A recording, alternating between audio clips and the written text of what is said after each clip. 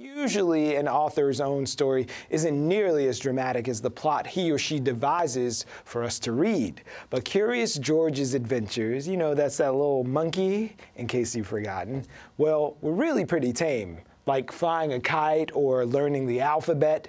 Meanwhile, the couple who created one of the world's best-loved characters survived some terrifying times, and what they went through and how they became a huge publishing success is the subject of Curious George, the story of George's curious creators. We'll introduce you to the documentary's director in just a moment, but first, here's a look at the film.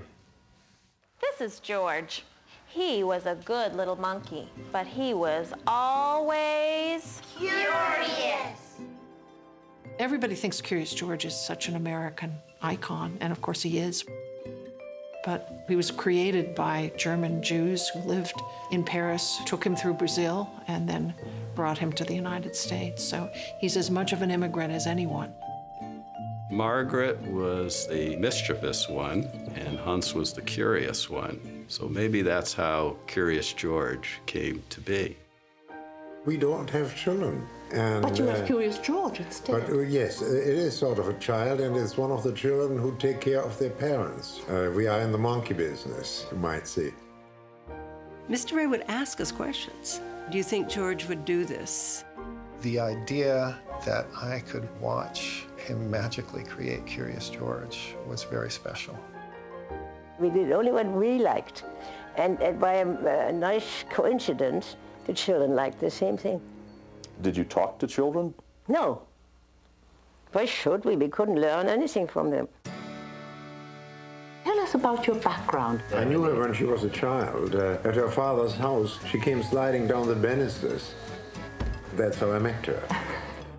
Hans would say, in this household, I'm responsible for the big decisions. Margaret's responsible for all the little decisions. Let that be known. There have been no big decisions since we've been married. We're living in France when we did the first Curious George. George was really born in France.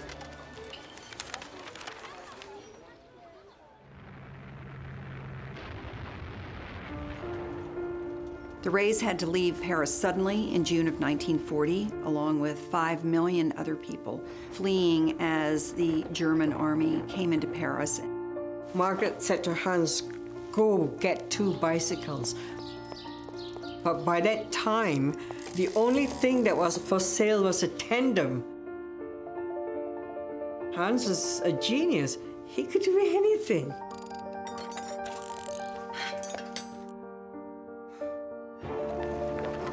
By the time they fled Paris, George was a finished product. Somehow they had found out that we were born in Germany. From that moment on, we were spies.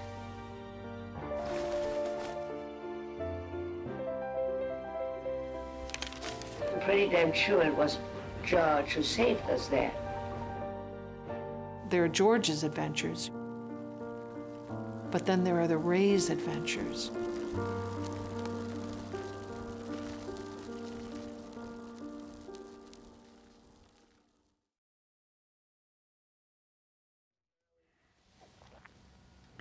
George, we hardly knew ye. Such a packed story there. Well, Ema Ryan Yamazaki is the producer, director, and editor of the Curious George documentary. And fresh off a very successful Kickstarter campaign, she joins us right now in the studio. Welcome, Ema. Hi, thank you. So how'd you get into the monkey business? I really just heard about their story. A mutual friend introduced me to the woman that now runs the Curious George estate, the Ray estate. Okay. And when I grew up in Japan actually reading the Curious George books, but never had asked anyone like who wrote these books. And when I found out they were German Jews who fled the Nazis on bicycles, you don't kind of say, okay, move on, right? You kind of look into it, and I Googled many times to see if a film had already been made, and when they hadn't, it just seemed like, as a filmmaker looking to make a film, I just had to pursue it, yeah. How do you say Curious George in Japanese? He's called Osaru no George. Osaru no George. George is the same, Osaru is monkey. So. Okay, so he's Monkey George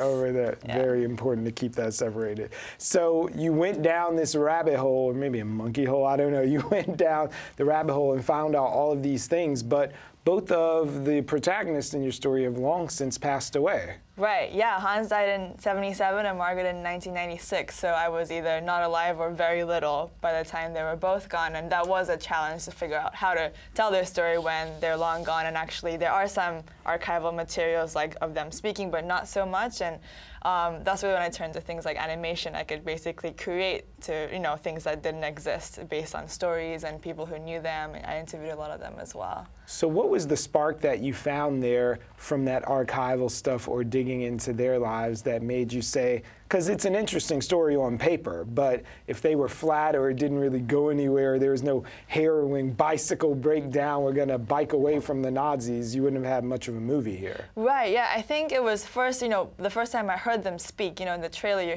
heard a little bit, but it was, again, so unexpected, you know. Yeah. I don't think people assumed there's just such strong German accents, and they were immigrants to America. Yeah. And then also, the more I learned about the race story, it was impossible to separate it out of what they created, Curious George. So actually learning about the rays and Hans, you know, you could see how the creator's creation kind of, you know, paralleled each other. So that's what really got me into it. And there was a moment there where someone who knew them said, okay, she was the mischievous one and he was curious, and for all intents and purposes, Curious George was their child. Definitely, definitely. I mean, they say so themselves, and I think it was a true creation. It was a true partnership. You know, he drew the images, she wrote the words, but really it was all in collaboration. And I don't think, you know, just having one of them wouldn't have, you know, been able to create this. So definitely it was their child. And they didn't have any kids of their own, actually. So George was their only child. Looking again at the trailer, there was this great way that you blended the style of the artwork that's so iconic and recognizable to us from the books and wove it into the story with the archival footage as well as making their photographs come alive.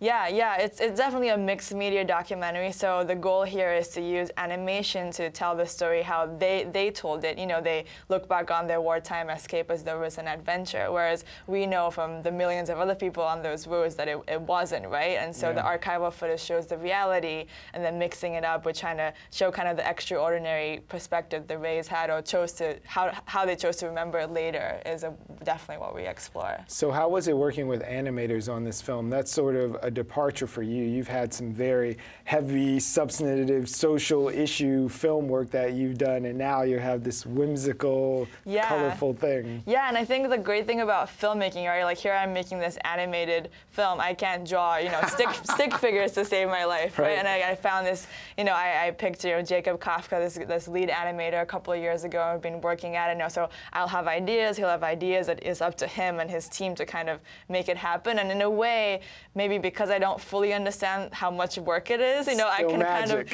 sometimes, you know, I say, you know, I want that change. Make it do this. That's going to take 3 days, and I don't understand, but, you know, we really, it's a real collaboration between Jacob and I as well. And in a way, I think, although we're, you know, babies, storytellers compared to the Rays, like we do see this kind of like partnership. You know, I'm like the go-getter, and he's like very creative, and he, you know, we're really working together on this. So you came off a pretty epic Kickstarter campaign that just closed up in July? It started in July, ended August, so just a couple of weeks ago. Yeah, but you guys, people, apparently the world has been waiting for this movie. It was really successful. Yeah, well, we raised over $186,000. Yowza! But, you know, and that's just, you know, our goal was 175, so we had to get there to get any funds, but yeah, it was the most intense experience I've ever had, probably way more than making a movie. Really? But like, you know, for us, I've been doing this for over 2 years and kind of quietly with a small group of people, and to kind of make it public and realize again the power of this story and how people are interested, and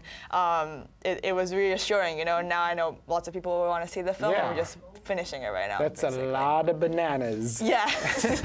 So that did give you a little, you know, a little puff up inside to feel like people really supported this and they're waiting for your film. Yeah, I just feel like extra responsibility to just do a really, really good job, you know, with all the decisions. And we're really in like the final crunch time to kind of make these creative decisions, and the execution is going to take so long with the animation and everything, but now is the time that, and I just want to make sure that each thing, you know, we've thought it out, and because so many people people are waiting, and yeah, I feel like I can't believe I'm the one telling this story, and I do feel like very fortunate and trying to do a really good job. I sense big things coming for you. So aside from this nostalgic just tie that a lot of us feel to that curious little monkey and that guy in the yellow hat, what do you want people to take away from after they see the film and the story? Yeah, I think like everybody could just, you know, benefit from a little raise in their life. Like they're just such inspiring people who, again, like kind of took life with stride, and like the creation, the monkey they made, they were so creative, so resilient, and just had a good attitude about things. And you know, I've talked to so many people who knew them, and they kind of had the same